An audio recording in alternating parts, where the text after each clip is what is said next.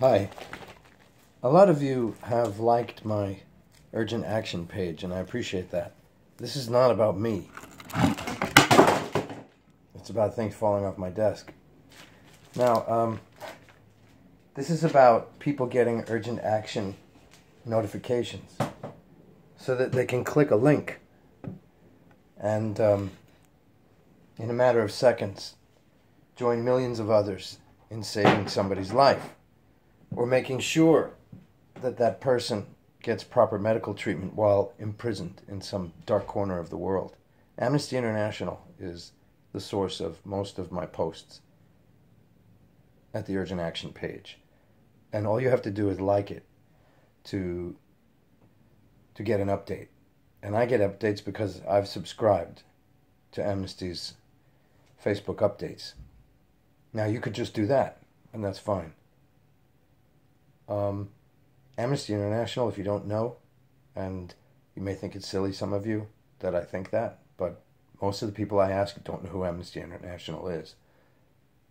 They're the world's leading and most respected human rights organization.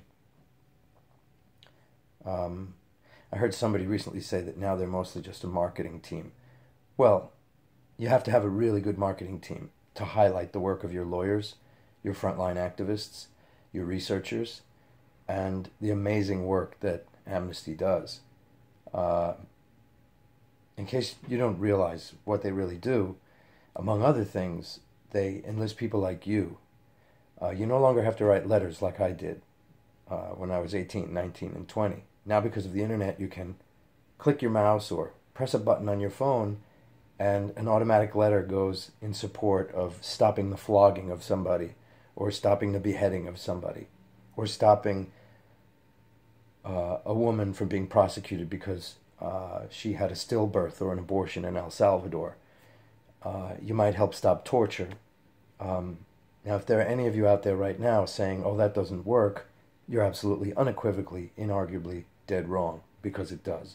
When millions of letters come in to an embassy, or to a military junta, or to a government that is suppressing people, or keeping people in jail for a long time, they think about it. Whether or not they do what we want is another story, but that also happens. So I was just looking down the list of people on my page. I have my laptop over here, and I saw that 80 some odd people have liked the page. Again, it's not about me going, ooh, I got more likes. It's about my knowing that when I post something there, the people who liked it get an urgent action appeal. So, for example, the recent one that I sent was about a South Korean who's a conscientious objector, and he has a life sentence in jail. Amnesty International fights for 20th century post-Nuremberg egalitarian human rights values. So if you're a Christian, a Muslim, or Jew who thinks that, people should be discriminated against because they are an other natural sexual persuasion, or because they're an apostate, or because they've committed a thought crime, then Amnesty International is not for you. But Amnesty International is post-Enlightenment, post-Bronze Age. It's all the things that you're enjoying in a Western country, whether you're a Buddhist, a Muslim, a Jew, a Christian, a Baha'i, or an atheist, or a combination thereof, a scientist. Let's face it, no matter what your background or your beliefs, you wouldn't want to be thrown in jail for spurious, erroneous, or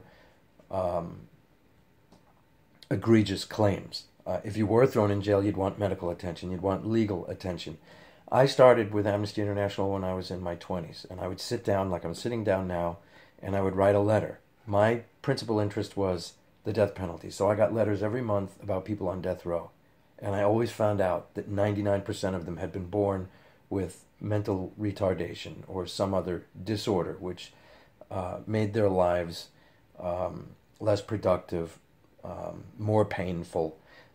People addicted to drugs, people raised in poverty, people physically and mentally abused, and so on. And then, of course, in the dossier that you get from somebody on death row, you find out about the ethnophobic discrimination in our legal system, the 40% constitutional error in capital cases, government-appointed lawyers falling asleep and being paid $6 an hour, basically ensuring that,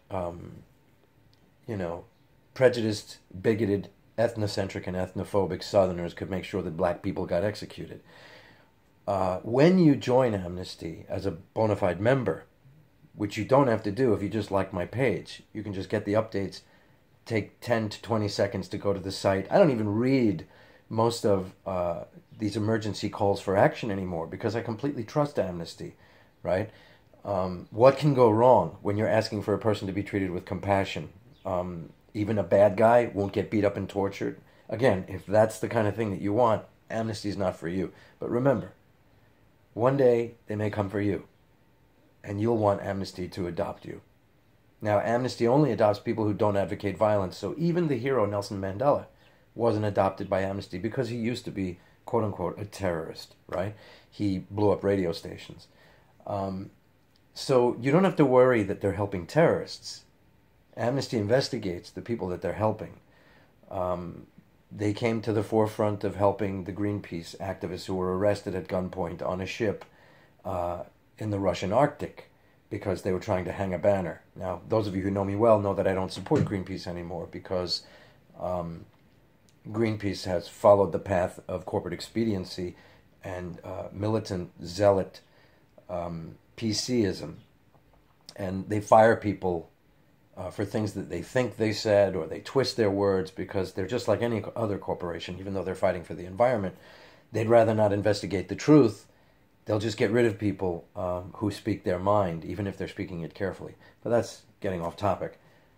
Join my page. Like my page, Urgent Action. Or go to Amnesty. This is not about me. If I could just press a button and make sure that all of my friends were hooked up to Amnesty International and they were helping make the world a better place, I wouldn't have this page. But I have this page because I think that it's most incumbent upon us now with the internet to look ourselves in the mirror and say, gee, why am I not taking advantage of this tool, the internet, to lift a finger and help stop extreme suffering in the world at the hands of torturers, bigoted people, theocratic governments, military governments, and so on, when it takes almost no effort because someone else is doing the work. So please join me and help make the world a better, safer, less painful place. Like my page. It's called Urgent Action, after the Amnesty International Urgent Action Program. Thanks. Peace, love, and joy, and enlightenment, and have a great day.